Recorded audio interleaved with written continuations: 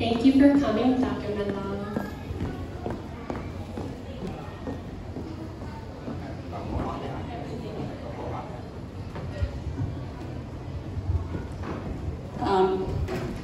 My husband, please come up here.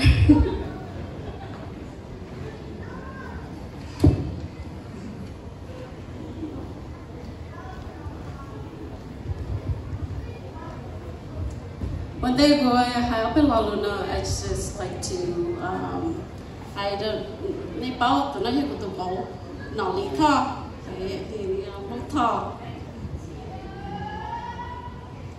Okay.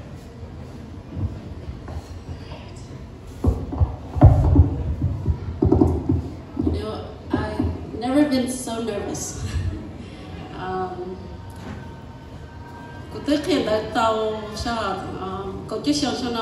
Okay, but I think this is the most nervous I've ever been. And I think it's because this speech is so important to me. Okay, Txog is very important to me. So it has made me very, very nervous, and I'm a little emotional. So I hope you will bear with me as I go through my little speech here. Okay. Nuno Guyola Tamimate on the Butakeka. Here we call pathway into science. A Guyohai no Menala Guhai Telo. I don't moaning you mention. A Guyohai Lumiga, the mom she's over made mostly Lumigasla Tanisha here. It is a great honor to be here to speak at Txog's retirement party here. He is a great role model for me and many others. And I will talk about this later, but first I'd like to talk a little bit about my journey into science and of course into microbiology, my field.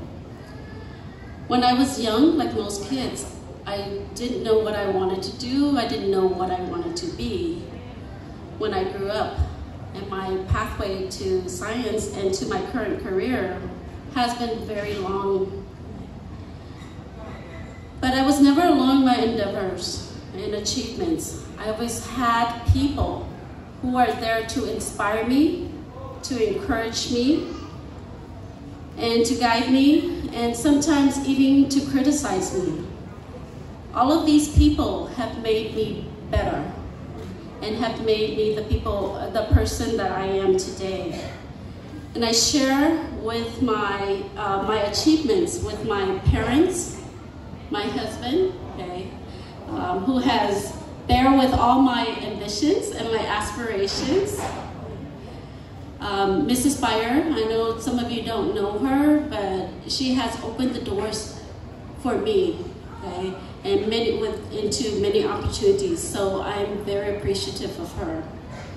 My teachers and professors are also a big help in my journey.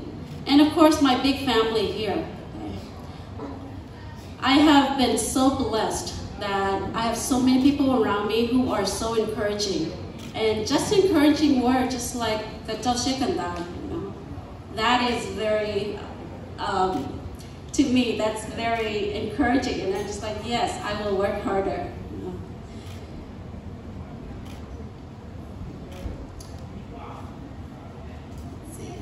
So for every person who has supported me, given me a chance or opportunity, for every person who has given me a word of encouragement, and also those people who have sometimes not have been so kind or have said, you know, kind things, have said unkind things to me, I thank them too, because sometimes, you know, they are, when you look back at it, it makes you want to be better, okay? Strive to be better, strive to do better. My pathway into science started with my parents. My dad had the equivalent of a grade school education in Laos, but he can speak and write in Hmong, in Laos, not Hmong though. And my mom, who never learned how to write her name until we came to the US here. They valued education and encouraged their kids to pursue higher education. My father never said much to me, even though through his actions, I know that he valued education. My dad, though, he did say one thing that I will keep with me forever. And when I went to college, all he said was, "Oh, Qhia." And he said, "God, Qhia." Okay. I don't know the young people, but you know that word means a lot in Hmong. Okay. My mom, though, was the opposite. She said a lot. But to me, she said a lot, and you know, sometimes when our parents said a lot, you think of it as nagging, so it's I knew one ear out the other. But for my mom, even though she says that, as I'm getting older, you know that your parents are right a lot of the times, because when you have children of your own, you start repeating the same things to your children. Then, you know, you're like, oh my gosh, catch yourself, and you're like, I'm becoming my parent. Some of you with young children, you'll know what I'm talking about in a couple of years. But my mom, she showed me that she valued education. She wanted me to be educated. And the way I know that is because she always comes to my parent-teacher conferences. Okay? Even though she didn't speak a word of English, and I had to translate to her what my teachers were saying, she was always there. And I know she's proud because of the look on her face, you know, when the teachers say, and I'm explaining to her, she has that proud look on her face, which makes me feel good, you know, that she's happy, that I am doing well. Even though my dad never said much to me either about whether he's proud of me or not, when my mom and dad came to visit me in California, we met up with one of the relatives at a New Year's celebration. And my dad was telling the relative about me, you know, and I can see and hear in his voice how proud he was of me. This made me so happy. For the first time, my dad was telling other people about me, you know, and just the look on his face and seeing how proud my dad was of me made me feel so much better. Sometimes praises from lots of other people, it makes you feel good, but not as good as when your parents say, "I'm proud of you," you know. I know Hmong parents are so reserved, and they usually don't come out and say that, but by their actions, sometimes, you know, that shows how they are proud of you. That was enough for me, at least. Another person who has indulged my every inkling of talent was Mrs. Fire. She introduced me to the limitless opportunity outside my little world. Okay? Those of you who know her know what I'm talking about. Okay? Every school, when I went to applying for college, she would take me to look at all the different schools to see what I wanted to do.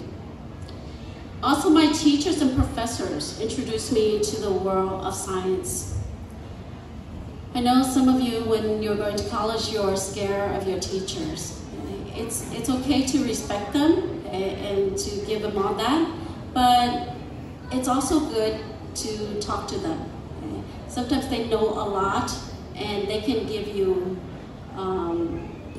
more advice about what you should do, how you should do it, and that.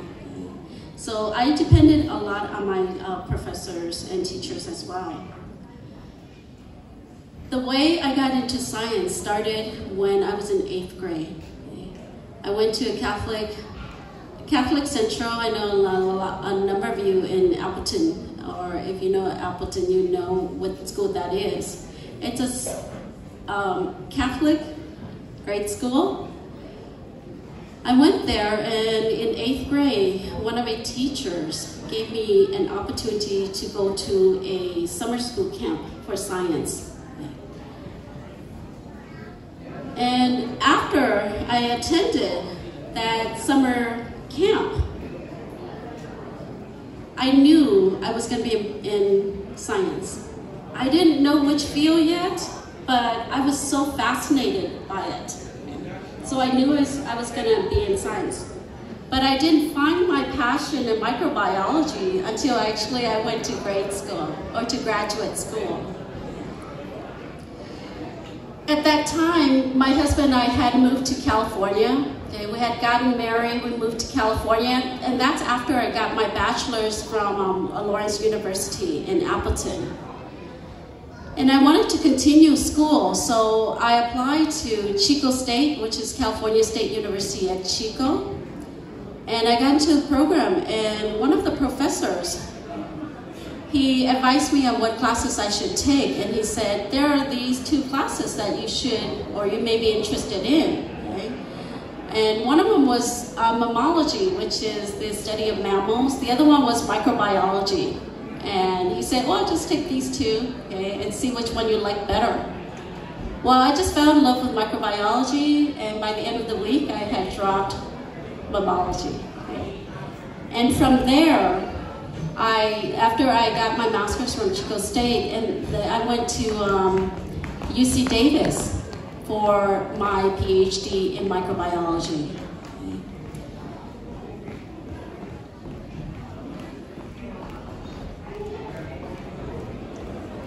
When I finished my PhD program, it had been 12 years post high school.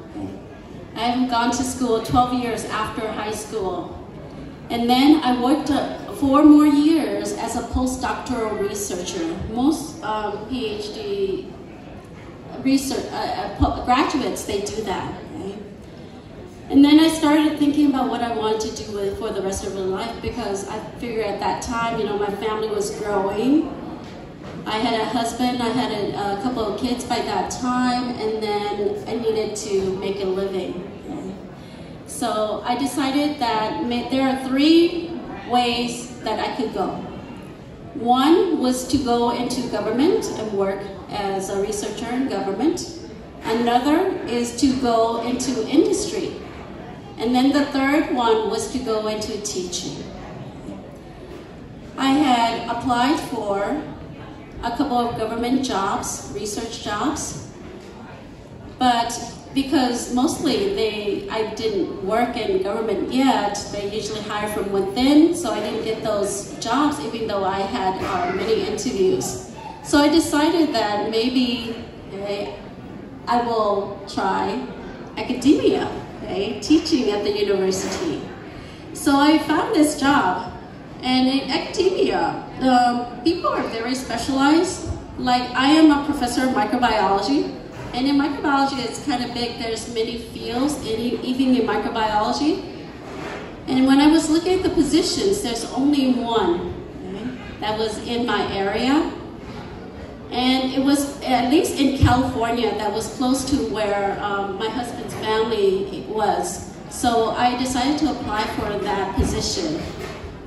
And of course, I got an interview and I was hired for that position. And I've been working there for, as I mentioned, for the last 19 years. During the difficult times as I was going through school, I find the majority of my inspiration from the people in my life, the majority of which are in this room right now. Okay? All your encouragements, every time you ask me how I am doing in school, every time you tell me, those are words that have made such a difference to me, so I want to thank you for that. This is why I feel that whenever I achieve a goal, I did not do it alone. Because you were always with me. And I also mean that literally too, because I think for most of my achievements, my husband and I have 4 children, and for every achievement, we had a child. I think after I got my bachelor's, I had my oldest son. Okay? After my master's, we had our second son, and then after my PhD, we had our third son. And then after I got my job, we had our fourth child, which is a daughter. Okay, so we have 3 sons and 1 daughter. And the reason why we have them so far apart in the span of age between our oldest son and our youngest daughter is 16 years. Okay, so one is really big and when we had the other one. But the reason why is because my husband and I, we lived away from family. Okay? We lived far from family, so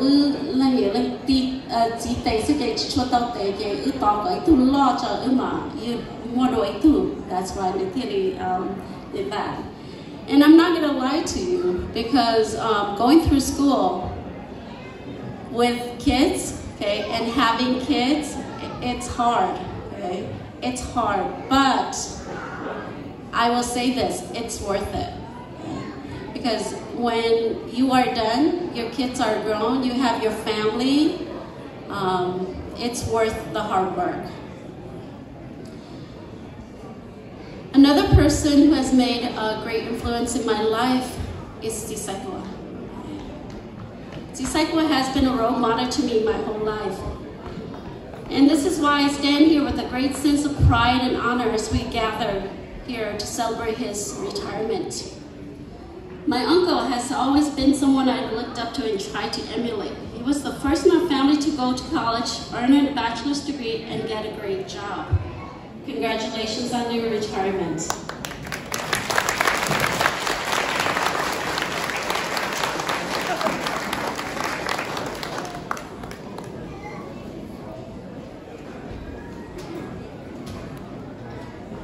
我trong đầu đã tới mấy lò